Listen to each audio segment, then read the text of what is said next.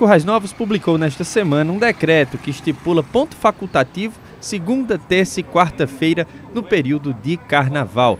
Assessor jurídico da Prefeitura, Dr. Marcelo, explica quais serviços vão estar em funcionamento, mesmo com um ponto facultativo estipulado. Funcionarão nesse período apenas os serviços considerados essenciais, tais como coleta de lixo e o Hospital Regional Mariano Coelho. Já em relação à iniciativa privada, o que prevalece é a convenção coletiva do trabalhador no município de Currais Novos. O Dia do Comerciário é comemorado na segunda-feira e requisitos específicos têm que ser atendidos para liberar o funcionamento de comércios no período. Flexibilizamos mais um ano para aqueles trabalhadores e trabalhadoras que não queiram gozar do seu dia do comerciário, mediante comunicação prévia ao sindicato.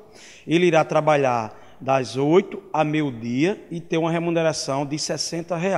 Lembrando mais uma vez que ele tem que concordar, e para que o sindicato tenha a informação e a empresa tenha autorização de estar funcionando com os seus empregados, precisa ter essa prévia comunicação que está lá convencionada na nossa convenção coletiva. O mais, a gente aproveita aqui, deixa um excelente dia, dia do comerciário para essa categoria que tão bem aquece a economia de Currais Novos, no nosso estado.